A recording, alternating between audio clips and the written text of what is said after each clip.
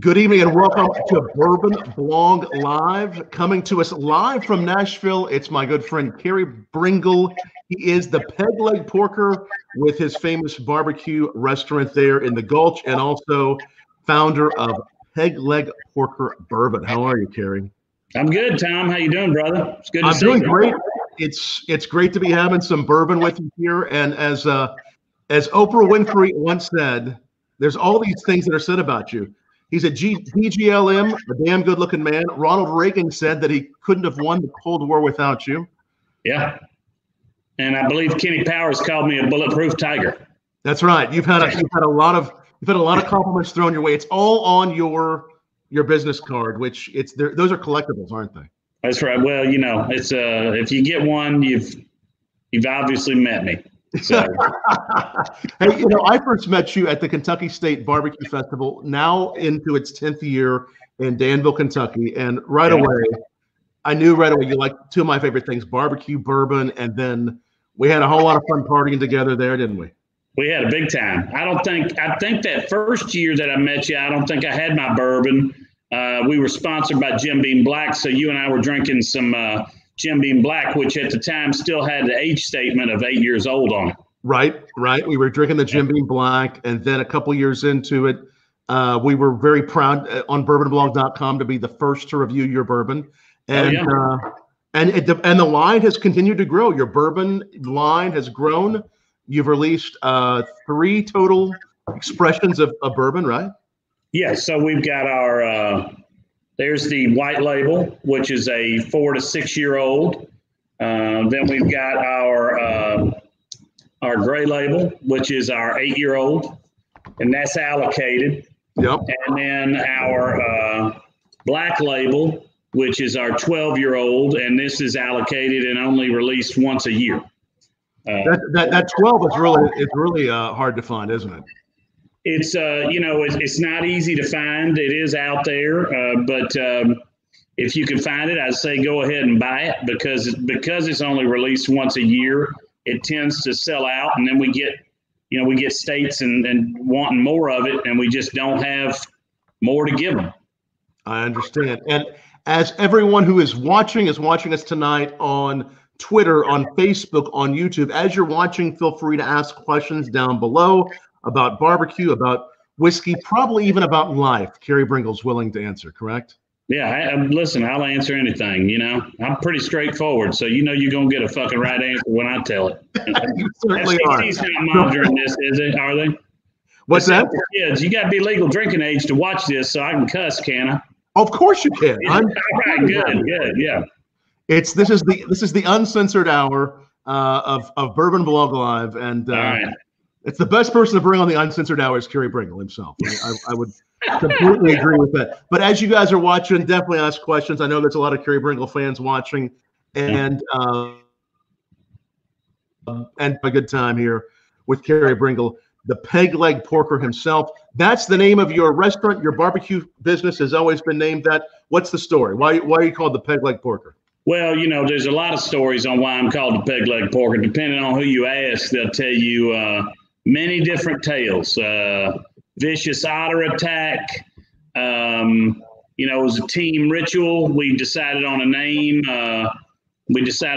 Peg Leg Porker, and we were all going to chop our leg off. And I went first, and then nobody else, followed through. So joke was on me. But I honestly, the real answer, Tom, is that I had osteogenic sarcoma bone cancer. Right. In the top of my tibia in my right leg when I was 17 years old. And so I had my right leg amputated above the knee and then went through about 8-9 months of heavy chemotherapy the summer before my senior year in high school. I'm a very lucky man to be alive. Yes. And I've always admired the sense of humor you bring to everything. And it's a time we need sense of humor right now, isn't it, Carey? Oh, if you don't have a sense of humor now, you're fucked. This is not a fun time for anybody. And luckily, people are drinking a lot of liquor as they're holed up in their houses. I think I've gone through a lot of liquor What? And but the restaurant business is sucking right now. Which business is sucking? The restaurant business is sucking right now. Yeah, no, it is. And you've had your place there in the Gulch since 2013. You all have been doing what, food to go, or what you've been doing? Yeah, we'll actually have our 7-year anniversary Memorial Day weekend this year. We shut down for 6 weeks, and then now we're back on.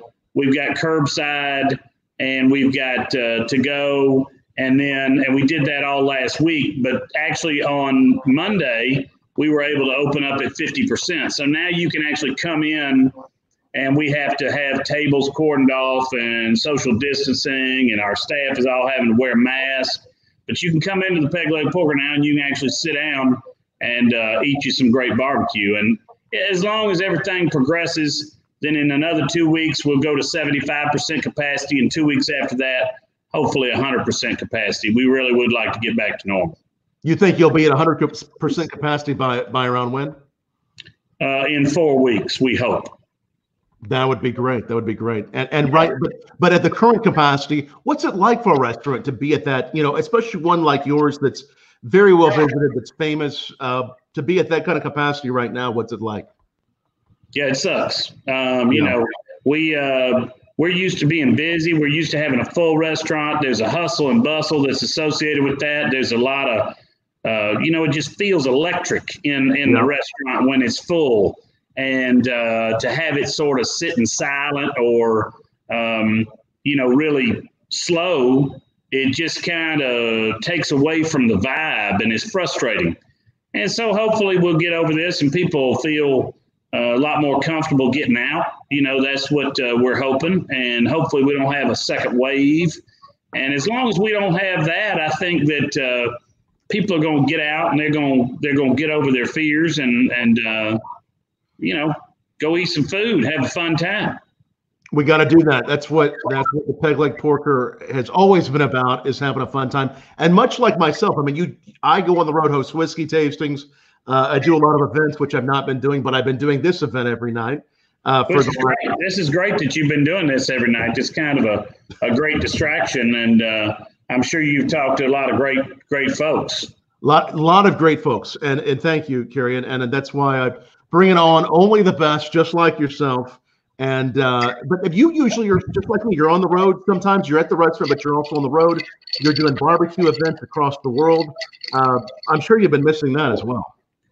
I've been traveling a lot the past couple of years and been on the road quite a bit doing festivals in Denver, Kentucky, St. Simon Island, Georgia, St. Louis, Chicago, New York. I'm supposed to go to Sweden in August of this year. I don't know what the status of that trip is right now. Memphis in May should be going on right now. It should be happening right now, yeah. Yeah, it should be happening right now. It's obviously not. They say they postponed it till September, but we'll see if it even actually happens this year. And so it's frustrating, but at the same time, I was traveling too much. So this is kind of a little nice break that I'm not on the road so much right now. But we're spreading the word about our barbecue and also about our bourbon when we travel. I think we had a question here from Scary Peeper. Yeah, let me put that up there. I was going to, somebody asking if the bourbon's available in North Carolina. Yes, it is. That is the second to last state that we picked up. I actually had to leave Chicago, Windy City Smokeout last year and go meet with the ABC board of North Carolina. Met with all of 8 minutes. It was an 8-minute meeting. I went in to go meet with the board, and I said, look here, this is a pig state. I got a pig on the bottle. This is Peg Leg Porker Bourbon. You're going to sell a lot of this. And they picked it up. So, yes, now it is available, Scary Peeper, in North Carolina. It has been for the past 6 or 8 months.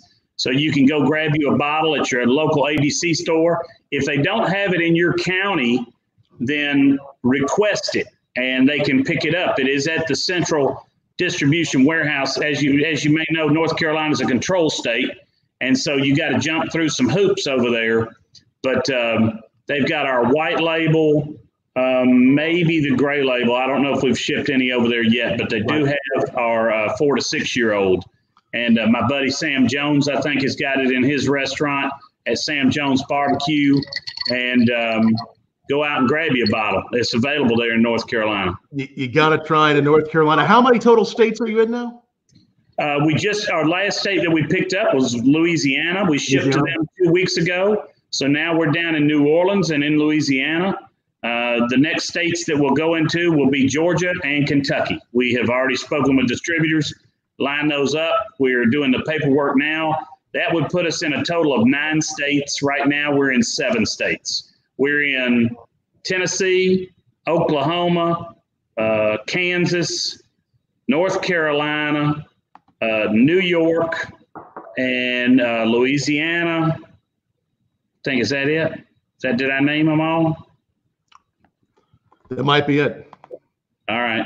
I'll even stick the website up here in a moment so everybody can find you. But somebody's asking, we are going to be tasting some of your bourbon here, which will be great. Someone said, great restaurant. Waiting to see what you think of the bourbon. And Amy also said, and thanks for watching, Amy, on Facebook. She also said she picked up a bottle of the 12-year-old last week. Like the barbecue, it's great also. And good. Well, I'm glad she enjoyed it. We've been working on a project for the last year, and hopefully within 60 to 75 days, we'll be releasing a commemorative bottle and case of a Peg Leg Porker 15-year-old. Oh, wow. Yeah. And that'll be in the next, how soon? Well, we're having we just did the sign off on all the boxes. Right. We just did the sign off. We've got the sample bottle coming next week, but we've signed off on all the graphics. Wow. It's a great looking package with a great looking topper and a great looking box. It's going to be presentation worthy. It's going to be collection worthy. It is going to retail for quite a bit. It's not going to be cheap, but let me tell you, if you don't have this on your shelf, you're going to look like a chump in the barbecue and in the bourbon world. You don't want to look at junk. You want to the best looking package in the damn bourbon space when this sucker comes out. Is the pig? What's it look like? It's a black case. Yeah. Gold foil printing. Wow. It's going to have a different style bottle than we're using now, and there will be a Peg Leg Pig topper on that bottle. It'll have its own pig on top. Yes, it will. Well, a 3-legged pig on top. 3-legged pig on top. We will be sure to bring everyone the picture, the news, the review very soon on BourbonBlog.com. And I was honored, and congratulations, Carey. That's really incredible. Thank you. And glad to see you progress in the world of bourbon throughout the years. In 2013, you let BourbonBlog.com be the first to try the first bourbon we're going to try, and I was thrilled to be the first to review it, and I loved it, and I still do. We have the Tennessee Straight Bourbon Whiskey White Label, and I just poured myself some. And that's what I'm drinking right now. Excellent. What do we say? How old is this? It's a blend of years. This is 4 to 6 years old. So this is our youngest expression. Oh, nice. But it's still a great expression. You know, distilled and aged right here in Tennessee. Yes. As you and I have talked about, Tom, we're a non-distilling producer. So we work with our network of brokers, and then our process and what makes our bourbon different is I developed a new process where we take the bourbon, we bring it in, and then we debarrel it. And when we debarrel it, we run it through hickory charcoal that I've personally burned down into coals. And so we run it through hickory charcoal, and that gives it our unique taste and flavor. And that's a process that we developed. Some folks have copied, but as far as I know, we were the first to filter through hickory charcoal after we debarreled our product. And it gives it a great flavor. It's not smoked. It doesn't taste smoky, which I don't like. I've never have had a smoked liquor that I like drinking. They're always bitter and acrid. Most people don't know how to do it because they know how to make great liquor, but they don't know how to handle smoke or fire. There's a subtleness to it.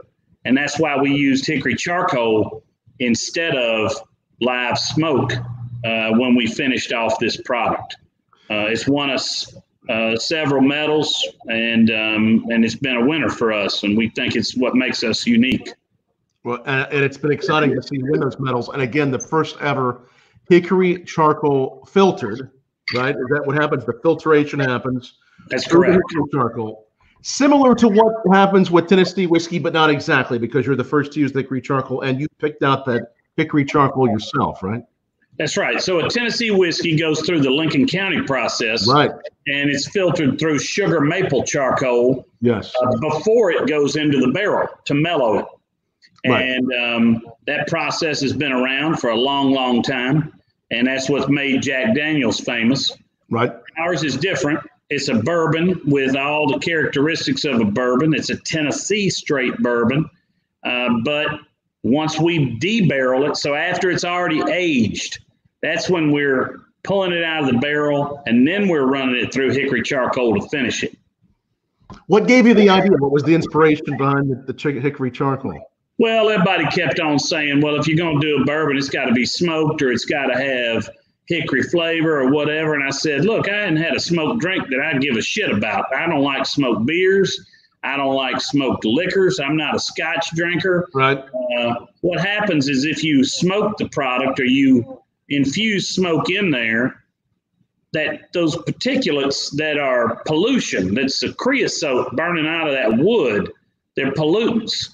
If you smoke into a liquor, like a drink, if you were to use a smoke gun, right, and put it into a glass of liquor, it's just putting pollutants and garbage in your drink. And that's how they make liquid smoke. And, you know, if you've ever had anything with liquid smoke in it, it's too smoky, like if you eat too many pigs in a blanket or something, you know, you eat too many little smokies.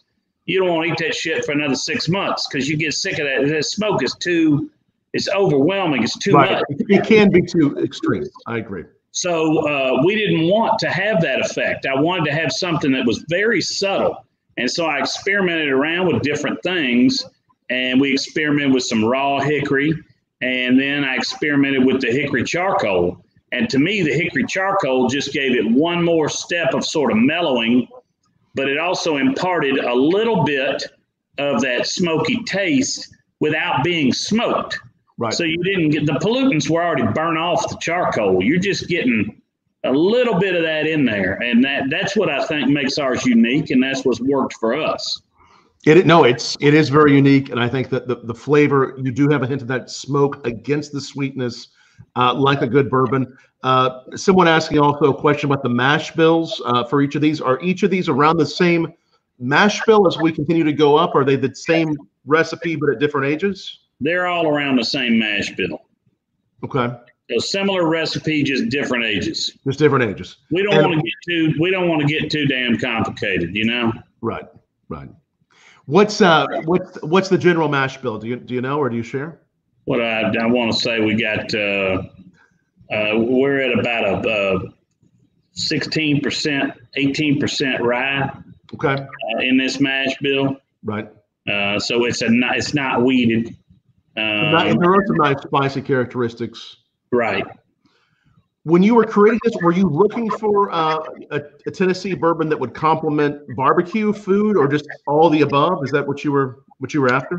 Yeah, all of the above. And as you know, Tom, I worked with Jim Beam Black and still do for years, for probably the past 15, 16 years. Yeah. Fred knows, a close personal friend. And we worked with them. They still sponsor my Memphis and May barbecue team. It's not like we're any competition for Beam Suntory. They're a huge company. We wanted to do something with them years ago before we started this line. But, of course, being such a large company, trying to make a collaboration work is difficult. You know, it's just you got a lot of layers of bureaucracy to try and cut through. And so I was able to run across a batch of Tennessee straight bourbon, and that somebody said, hey, are you interested in this? And I said, yeah, absolutely. I've been wanting to do this for a while. And he said, well, if you want to do this, now's the time. It was about 6 months after I started the restaurant. Right. So the time was not ideal. I didn't have any extra money laying around, but I knew that if I didn't seize that opportunity at the time, then it probably wasn't going to happen. And so I did it, and we put it out there, and it was met with a very warm reception. And since then, we've evolved. We've worked on, our winning formula, and we've entered some competitions, and we've made sure we've got the packaging and everything right and the prices right that are comparable to other market prices out there. And we've attracted a lot of attention. We've had several companies come to us that were interested in making a deal, but we never have finalized any deal. We are still 100% independent and family owned and operated. There is no investors behind Peg Leg Porker Bourbon besides me and my wife, and same with our restaurant. So if you're looking for a grassroots, one owner, the buck stops here type bourbon, I'm the guy. And I think I'm the only pitmaster in the world that owns their own spirits company. I love it. You've done a great job with obviously your barbecue and also your bourbon, and the two combined are a winning combination. And I will say that this. Tell me again, the price point of the white label is what? So the white label right here. This is going to come in generally at $39 to $42 a bottle. Beautiful. Gray label right here, which is new. So the white label for a while had the 8-year stamp on it. Right. We had to change that and go back because of just the economics of the business. It was not sustainable. We were losing money. So we went to the 8-year in the gray label. Gray label. And this is going to run in the $59 to $65 range, depending on where you are in the country. And then we got the black label with the gold foil pig, and it's embossed. That cost me a lot of money. But it looks good. And this 12-year-old has done well, won double gold in San Francisco. Yeah, congratulations. We've sold out every batch that we've produced very quickly. And it's great, but it's going to retail for around $99 a bottle. And for a 12-year-old, that's and with the depth it has, it's all great prices, beautiful whiskeys. We're going to try the gray label 8-year-old next. That's what I have, and I have 3 different glasses here. I have this in my second glass. I'm doing too. I'm going to the 8 too, Tom. Excellent. And again, if you have any questions for Carey Bringle, Peg Leg Porker, ask right here, and we're going to continue sipping. And tell us what you're sipping tonight. If you're trying one of his bourbons, tell us. But no matter what you're drinking, tell us what you're drinking. We always like to hear what people are drinking as we're going about the process. What have you been? You've been drinking some of your own whiskey at home when you, as during the quarantine. What else have you been sipping on? What are your favorites to drink on during the quarantine? Any favorites? Me, a lot of times, just daily drink that I drink. I drink obviously too much, but I like we call it a pork and stormy. So we make a drink at the restaurant, which is Peg Leg Porker White Label and ginger beer, and it's a pork and stormy. I like to drink that as well with Jim Beam Black and also Jim Beam White. I'm partial to Beam. They've been good to me. They're close friends, and I think they got a great company. I also like, there's so many great products out there now. The Dickel products are world class. Yes. Old Forester's great. Oh yeah. I've got quite the collection of a bunch of different bourbons. I tell you, here in Nashville, our bottling partners at Pennington Distilling have come out with their Davidson Tennessee whiskey and their Davidson rye, and they're both excellent. And so there's just a lot of great, a lot of great bourbons out there nowadays. This is like the golden era of bourbon right now. It really is. No, it's so many good whiskeys and bourbons, and so much you can do with them. So many great cocktails at your restaurant that we've had and enjoyed. And you'll sometimes add a little whiskey in when you do barbecue, won't you? I mean, you've done some recipes where you put a little of your whiskey in. Yeah, not many. I don't like. I like to drink whiskey while I cook barbecue. I don't like to stick much bourbon in my barbecue, and I don't stick much barbecue in my bourbon. I'm not big on a lot of cocktails, but Right. I have been enjoying an old fashioned lately. A Peg Leg Porker old fashioned has been very refreshing. I like it. That's been my quarantine kind of go-to drink. I've been doing some old fashions too. Yeah, normally cocktails are a little too frou-frou for me, and I'm not too much into them. But during this quarantine, I have to say I've had more old fashions than I traditionally have had in the past. I'm there with you, brother. I like some good old fashions, some Manhattans. Old fashions very complimentary to a good barbecue platter and some nice ribs, and it works extremely well. Yeah, absolutely. Well, we got Amy. I guess she said she's in Louisiana. Excellent. She's going to try to find. You should be able to find it here soon. We're distributed down there by Uncorked. Excellent. And you'll be able to find it. I've got a lot of friends, and I usually travel to New Orleans about 4 times a year. I've gone down to go for Hogs for the Cause and for Emeril Lagasse's Boudin and Beer. And Donald Link and the Link Restaurant Group are close friends of mine. So you can expect to see our bourbons in the Link Restaurant Group restaurants: Cochon Butcher, probably Herb Saint, Gianna, and Pesh.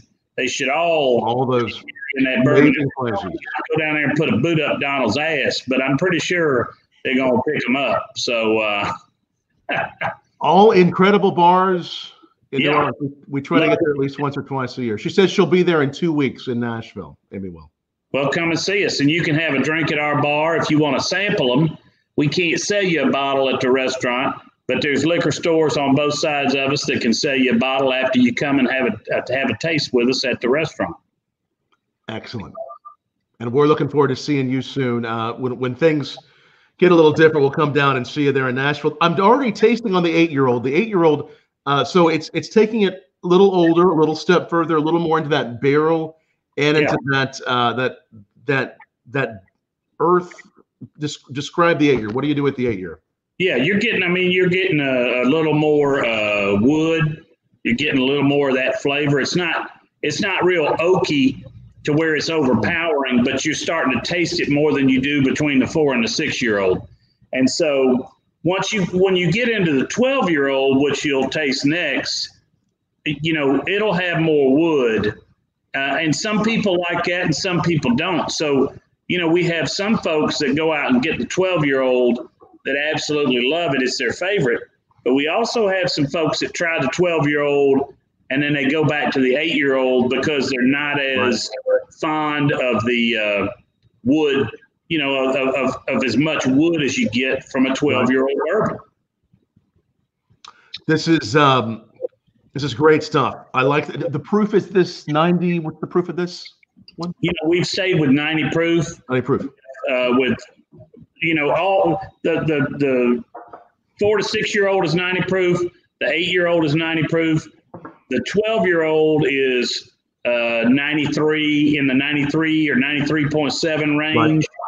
Right. We did it a little bit different, but 90 proof is generally a bourbon lover's bourbon. Right. I'm not partial to real hot bourbons. I'm not crazy about the barrel proofs. They're just too hot. I get heartburn. I generally drink bourbon with a little bit of water because of that heartburn. I drink it I'm a heavy rocks guy. I like it cold and I like it on heavy rocks where it can mellow out a little bit and where it can do its thing. Bloom it out and get that flavor. Yeah. I've been to tastings where they give me 127 proof bourbon and no ice, and it feels like somebody's stabbing me in the goddamn esophagus. I mean, it just is too much. And so it'll be powerful. And they're good. They're great bourbons. I went to a tasting with Drew Colstein, and of course, Wood puts out amazing product, and Drew has a collection of some great barrel proofs or high proof bourbons. But my personal taste is that's very hard for me to get down with my heartburn. It just doesn't quite go down so smooth. And everybody asks, well, how should I drink it? Well, and I always tell them, drink it any way you like it. If you bought it, drink it the way you like it. I don't like to see you mix a 12-year-old with some Coca-Cola But you know what? If you paid for the bottle and that's the way you want to drink it, then by God, more power to you. That's your choice. So, that's right. Do it the way you want to. And I think that with this, I mean, even from the white to the 8-year-old, the gray label, I could see a lot of cocktails with the 8-year-old. Some nice warmth on the very end of it. Just goes all kind of places in the tongue. Just really beautiful stuff. That 8-year-old. That's it's a really fine 8-year-old bourbon. I think it's a good product that we've been putting out for a while. Yes. The next batch of 8-year-old that we'll do, I've got barrels right now that we'll probably bottle within the next 2 to 3 months. And it'll be labeled 8-year-old, but it's actually 9-year-old bourbon. It'll have some 8+ up to 9. It's 8+. We don't want to go through the whole cola process of having to change the label and confuse our consumers on what the gray label is. But I can tell you that it's already 9 years old. That'll go into our next batch of 8-year-old. So the next batch will be something very And now, when will the next batch of 8-year-old be on?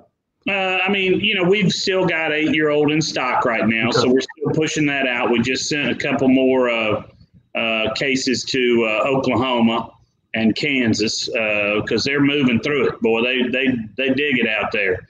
And in the next bottling, that's when it'll be the 9-year expression. You won't know by the bottle, but that's what's going to happen. And and then we're looking for more 12-year-old right now. Right now, we don't have 12-year-old in stock for a new release around November or December, but we're confident that we can probably find some. But I think what's interesting about our process and about what we do and about our brand is that people are interested in the brand and how we take it and finish it. And so, it could be that one year when we're searching for a 12-year-old, if we can't find Tennessee, we may bottle a 12-year-old Kentucky. And we'll label it as such, but we'll run it through our same process of hickory charcoal filtering, and we may get a new expression that people really enjoy.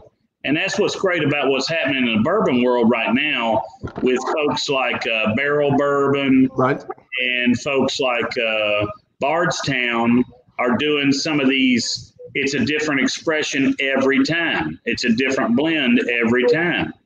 And my friend Dedmond Dixon,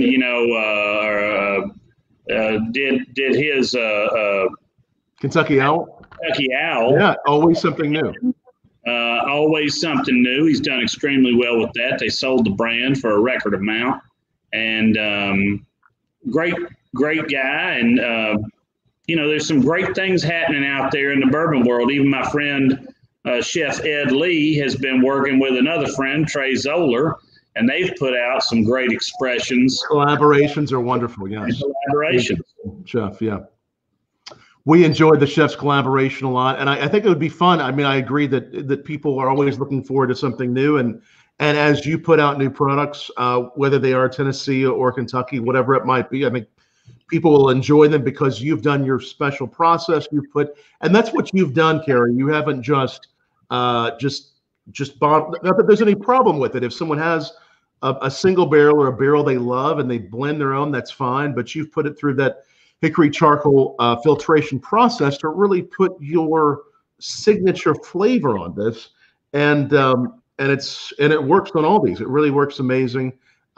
If anyone has any questions again for Carey Bringle, ask them below. Tweet back to us. Do you get more and more? I mean, I think that, and this still happens, but I think when I was first in the business 15 years ago when we started BourbonBlog, people were they just thought bourbon had to come from Kentucky. More obviously, the Tennessee Whiskey Trail, so many bourbons being made in Tennessee and always have been. But do you get people still asking, oh, it's Tennessee? Is it really bourbon? I mean, do you still have that when you meet some people? Oh, we get it all the time. I get people coming to the restaurant and they're like, oh, that's not bourbon. Bourbon has to come from Kentucky. And I said, well, you need to look up the federal guidelines. You're 100% wrong. And, that's okay. It's a common misconception. Tennessee can be produced in any state in the country, but it has to meet certain criteria, and Tennessee is no different. Tennessee, you know, what's funny is that in Tennessee, a lot of times we always think about most of the majority of brown water coming from Kentucky. However, right. Jack Daniel's is now one of the largest whiskey producers in the world. They overtook Johnny Walker in their production a couple of years ago. And when you go international, people think of Tennessee in the same vein as they think of Kentucky when they talk about whiskey or bourbon. And like I said, in Tennessee, we think of bourbon and we think of Kentucky most of the time because we have Tennessee whiskey. But globally, the story is very different.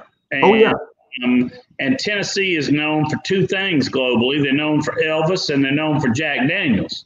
And so Jack Daniels has done an excellent job of telling that story and doing marketing around the world and selling a lot of Tennessee whiskey. Yes. Globally. And I've always been more of a bourbon fan. My grandfather was actually close friends with Lem Motlow. So I grew up, and when I'd go to visit him in Memphis, all around the house, there'd be these airline bottles of Jack Daniels, and there'd be these stirs.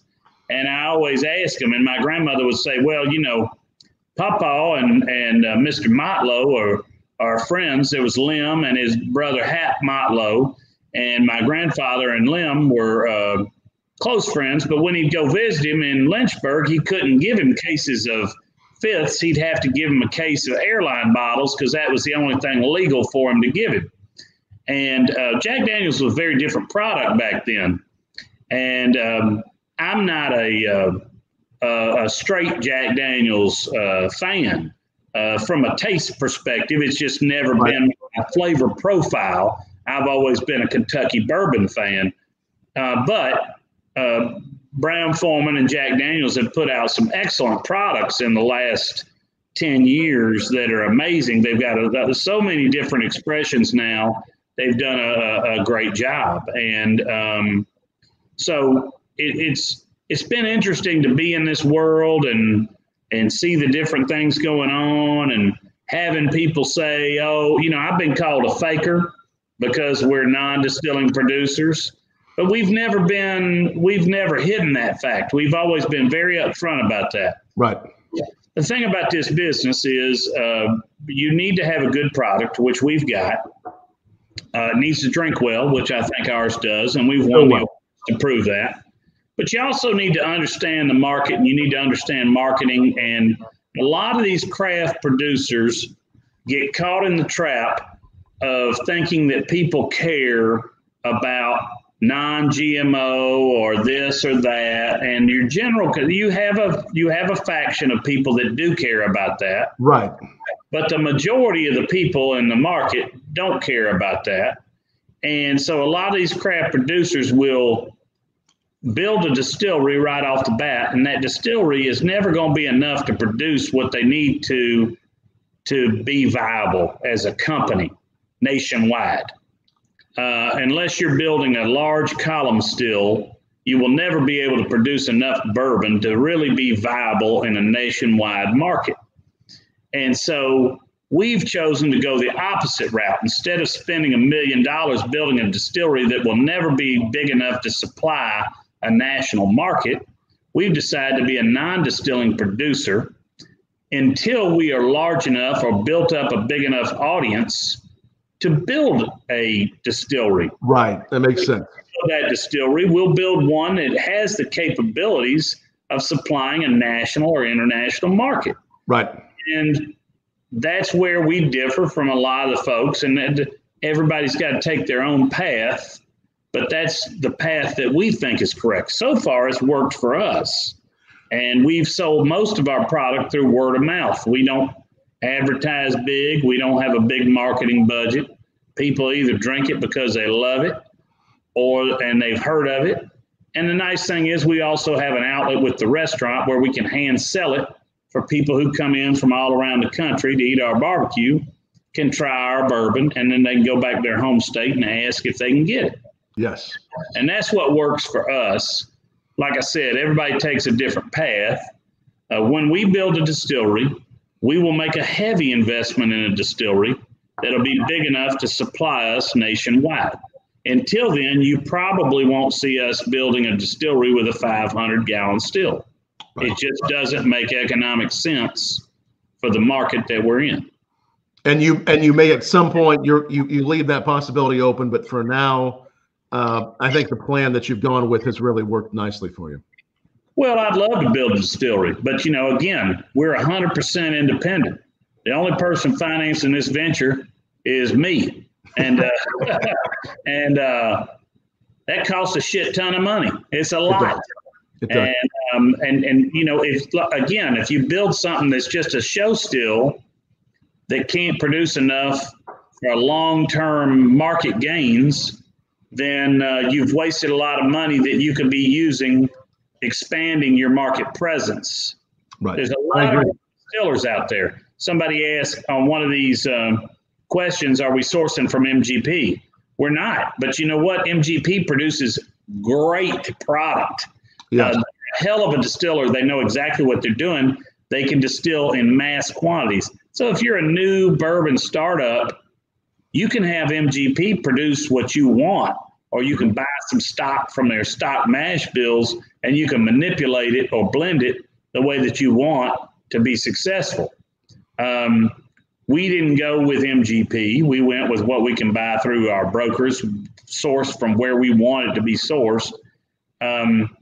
But my advice to somebody wanting to start a bourbon company would be, first of all, understand the marketing side and the consumer side and what they're looking for, rather than, hey, me and my Uncle Joe were interested in bourbon, so we bought a still, and now we've come out with me and Uncle Joe's bourbon. You know what? Nobody gives a shit. If you don't have a story or you don't have any marketing, right, then people are just not, it's not compelling enough for them to go out and spend $40 on your bottle. Right. I think that you give some great perspective there, and it's obviously everything that you do in the business and cuisine and whiskey and what you've always done has led up to the point of you releasing this bourbon, and I think it's been the wisest way for you to go about it. And someone's asking, you don't really share where you source it from, but we know it's in Tennessee. It's distilled and aged in Tennessee, and I don't get it from Lynchburg. Okay, so you can draw your own conclusions. If that helps, and we appreciate all the questions, and it's exciting. People get excited to learn about the history of the bourbon, but I think what makes your whiskey most interesting are the picks that you've made. It is from Tennessee, and this process you put it through that carries through the flavors of all three of the expressions, all beautiful. Now we both have a glass of the 12, right? Got the 12 right here. 12, I'm nosing it. Tastes more wood. Wow. A little more complex. Right away, it has that lot of wood. I get just a lot of it's a nice sweet, but almost a creamy nature on this. And I was going to say, kind of the end note on the 8-year-old. Whenever I get a nice buttery note on an older whiskey, I think it's a really good stamp of a good whiskey. I got a nice buttery note on that 8-year-old. I thought it was really buttery and just really delicious and juicy. I think they're both. I think they're both good expressions. Look, we wouldn't source this product from where we do if we didn't think that it was the best product we could get in our state. There's and most people don't know there's a contract distillery in Tennessee now that's become the third largest distillery in the state of Tennessee, and they're mostly unknown. And we just started laying down some barrels with them, and we're excited to be working with them. But not all. It's the one distillery in the state of Tennessee that doesn't have its own brand, and they're producing a lot of great bourbon kind of under the radar. And so just like we're a non-distilling producer, they've become a non-branded producer in Tennessee that are doing great work. And,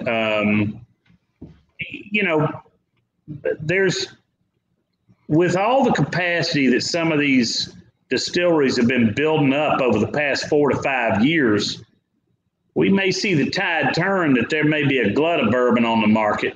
Right. I don't know that there will be because the demand still keeps going up, and there are foreign markets that are dying for this bourbon. Yes. But the Buffalo Traces, the Jack Daniels, the Old Forester, you know, all these, the Heaven Hills, all these major distilleries have been ramping up production, Jim Beam, over the last 4 to 5 to 6 years. And, you know, they're going to have the ability to produce a lot of bourbon over the next 5 to 10 years. Right. And good bourbon. Right. Good bourbon. Right. This is this 12-year-old is something so special.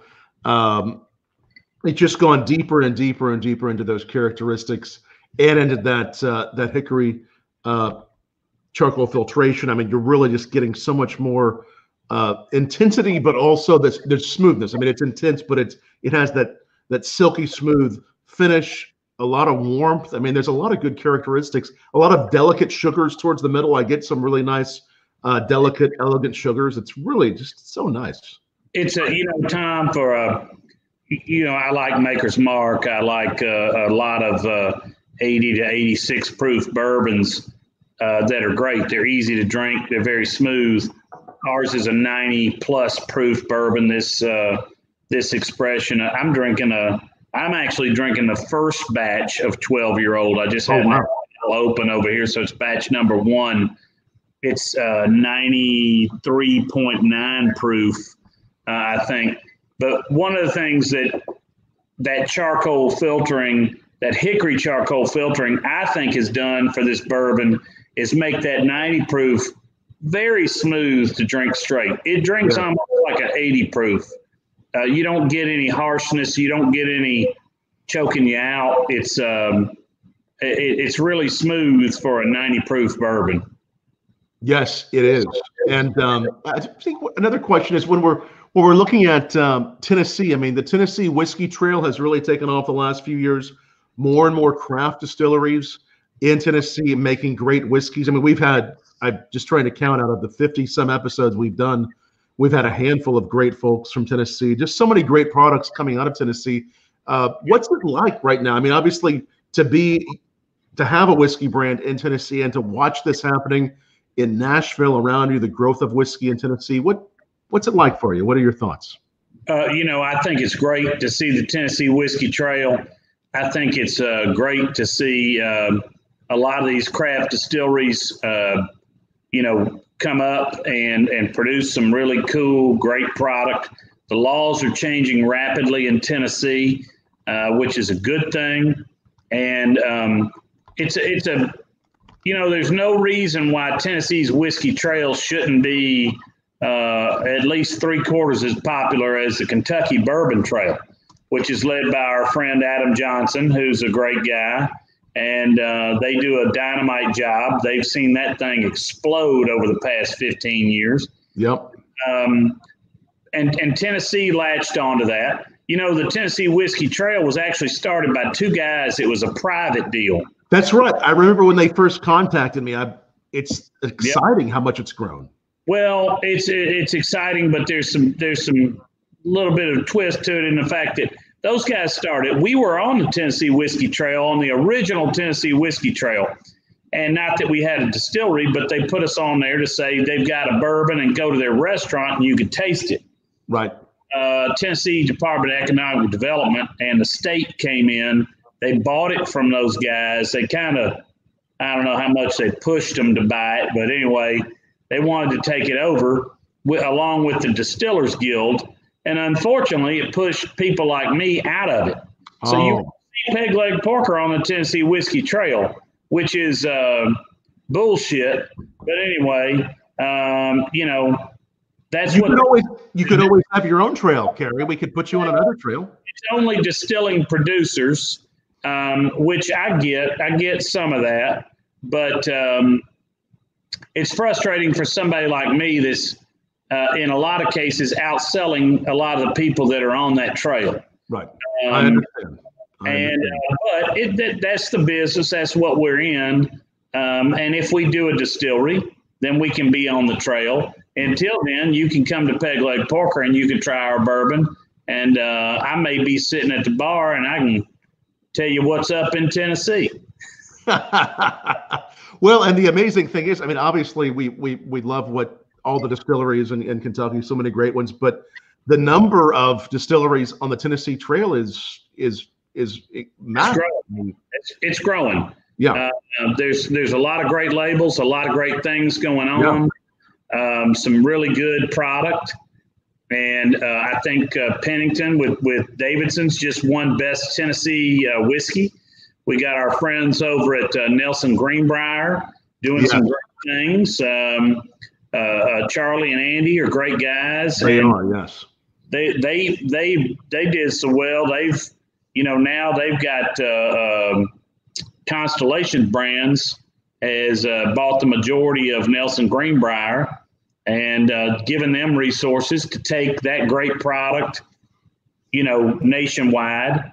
But that came from Charlie and Andy busting their ass and going around. And Charlie traveled relentlessly to promote this brand that these boys didn't even know that their family had started until they went on this little trip to their family's former hometown and found out that their family had this distillery and that it predated Jack Daniels. And so they've got Belle Meade bourbon, which you've probably seen nationwide. Oh, it's great stuff. Yeah, they do. Yeah, great stuff. They've done amazing expressions with the different barrels. But then they've just come out with Nelson Greenbrier's Tennessee whiskey, and it's a good product. Got a bottle on my shelf, and amazing story, amazing guys, worked their tail off, really did a great job. And so we've got several of those in Tennessee that are doing it. Pennington is doing great stuff. They've got Whisper Creek is what they started with, which is a Bailey's type product, but made with I remember that. And it's excellent. And then they went into their Davidson Reserve bourbon and their rye when they bought a still from Collier and McKeel, which was another brand started in Tennessee. It's not sold in the States anymore, but I believe Collier and McKeel is still sold down in Australia. Right. Mike Williams started that. And you got Corsair is doing some amazing things. Yes, they've always done some creative stuff. Super, super innovative over there with Derek Bell. And, we just have so many in town that are doing some really cool stuff. And it's exciting to see. And it's exciting to see these folks push to change some of the laws to allow some more creative and cool things happening in the state of Tennessee in regards to Tennessee whiskey or bourbon, and vodka production, or gin, or whatever. Right. Are there any particular laws, rules, things that Tennesseans can get behind that you think should be more the case for Tennessee whiskey or just Tennessee distilling? Or is there anything you're trying to support yourself? Right now we're able to sell drinks to go. I'd love to see that be permanent. That would be nice. That'd be great. Do you think it will be? There is a piece of legislation that that's been very controversial, but the young folks are really behind it. Right. It's a legislation that says that there ain't no laws if you're drinking the claws, right? If you're drinking the White Claws, there ain't no goddamn laws, right? That's great. Down, right? I like it. There's some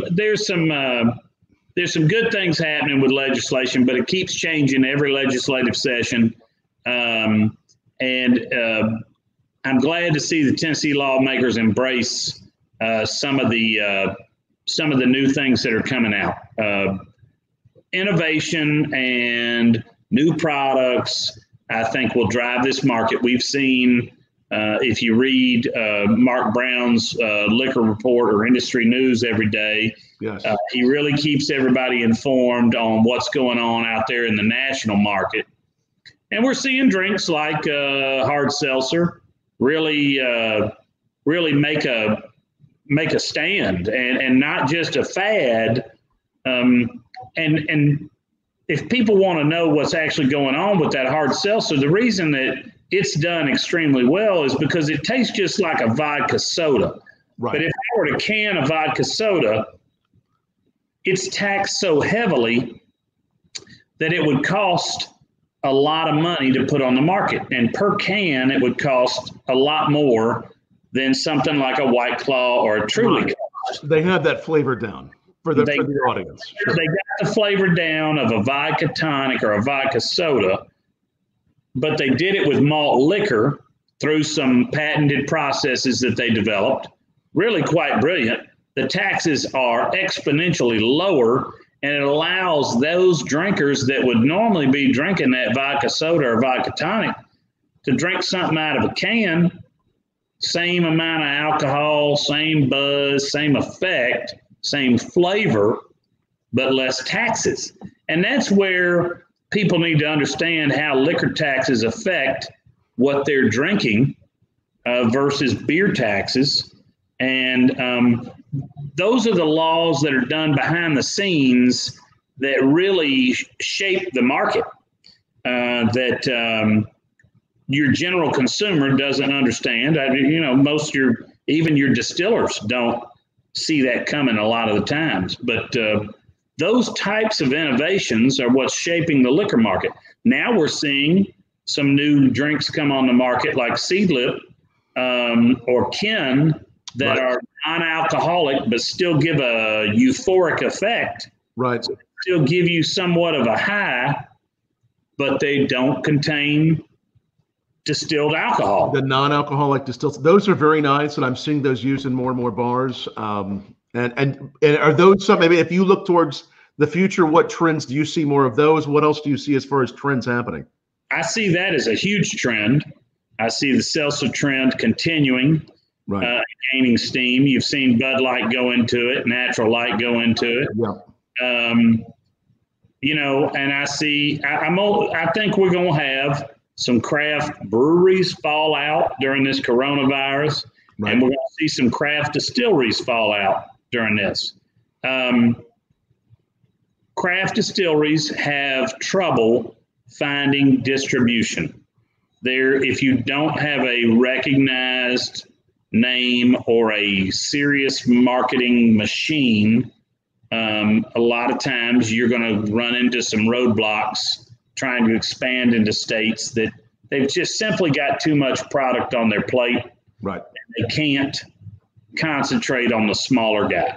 It all depends how much you're making and where you're trying to go to, right? I mean, if you're making only a small amount, very boutique, to keep up with tourism or a community, that's one thing. But yeah, there's going to be some issues. Hopefully they'll all survive. But I think there are many predictions that some of the craft distilleries either may be acquired, consolidate, or unfortunately may have some trouble. I hope that's not the case, but I fear it will be. There'll be a lot. And my biggest surprise of the year, Tom, was peanut butter whiskey. It was shocking. So I had the guy from Screwball come in. And the founder? My bartender was meeting with him. Yeah. I forget which guy it was. And he said, "You need to try this peanut butter whiskey." And I said, I don't even want to try peanut butter whiskey. This is an abomination, and I'm sure that I will not like it. And I tried it, and I'm gonna tell you, it was good. It was. It was not. It was actually good. Now it is what it is. It's a different type of product. It's not for your bourbon purist, but it was pretty good stuff. And he told me they had been out for I think 6 months, and they were selling 20,000 12-pack cases at the time. You talk about taking off.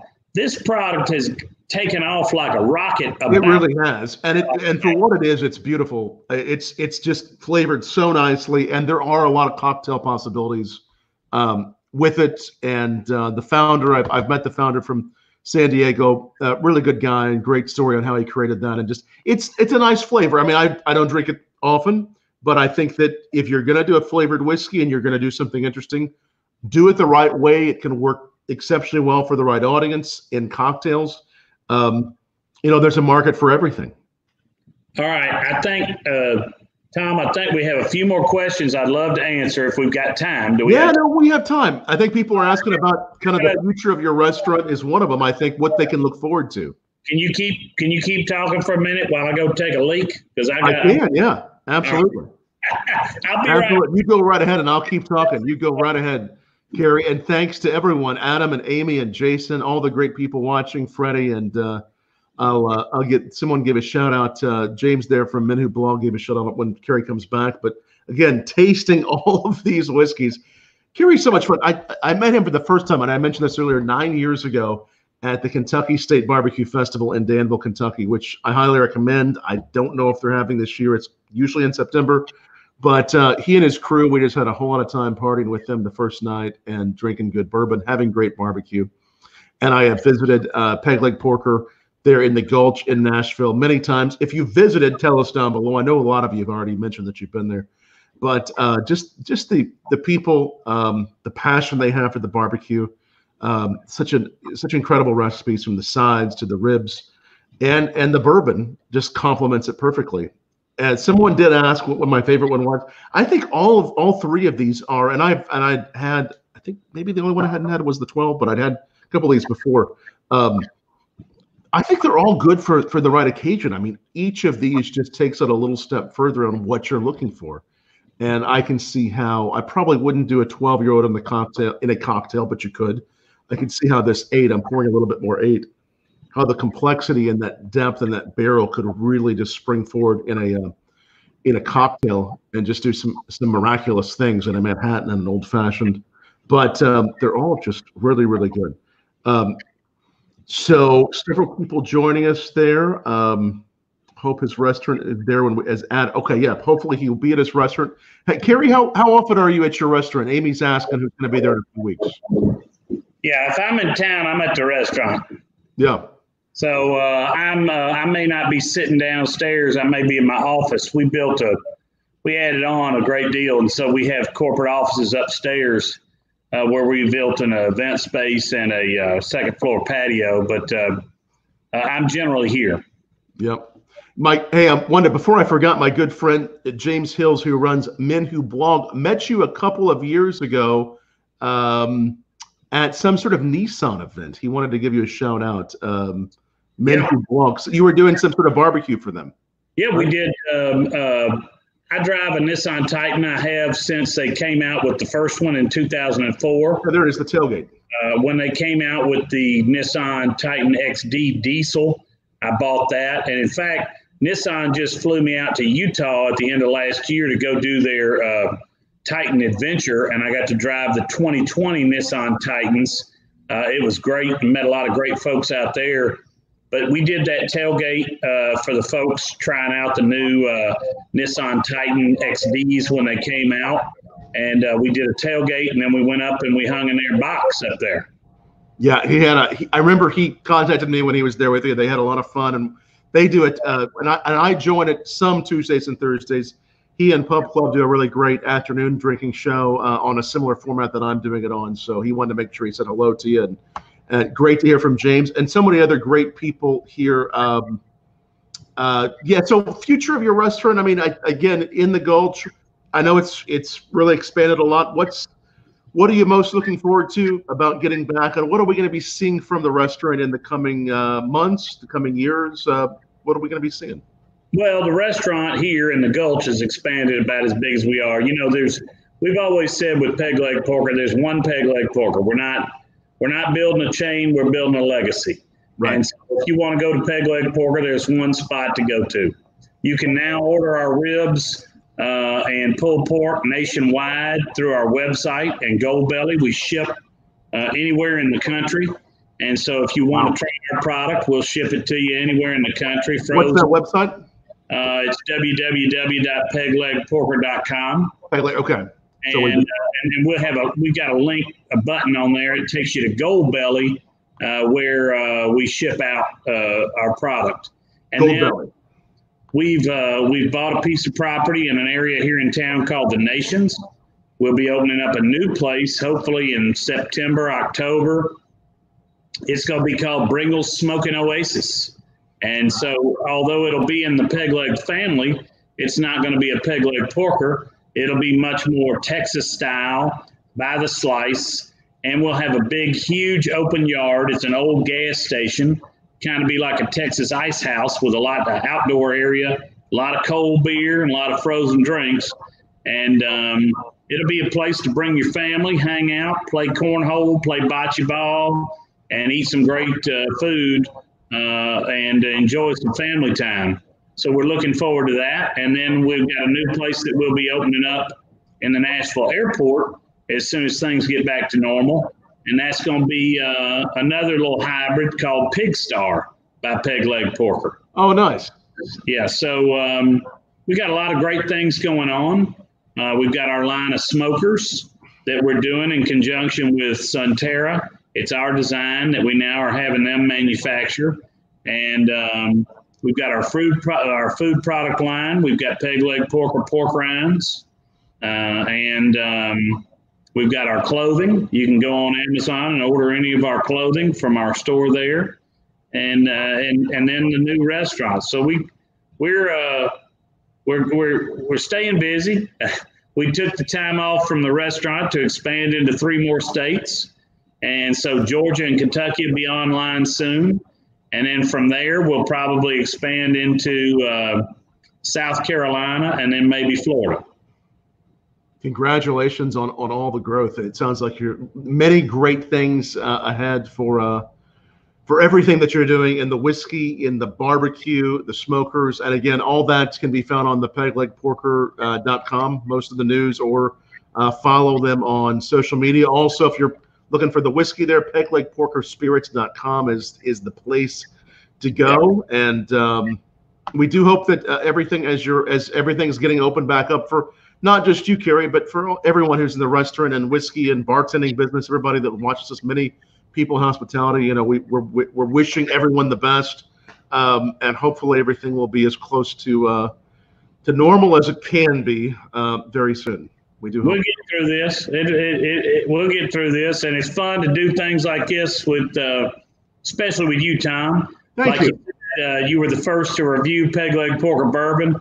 If you guys hadn't gone back and seen the Peg Leg Porker and BourbonBlog videos from a Kentucky barbecue festival, you need to go watch them because they're funny as shit.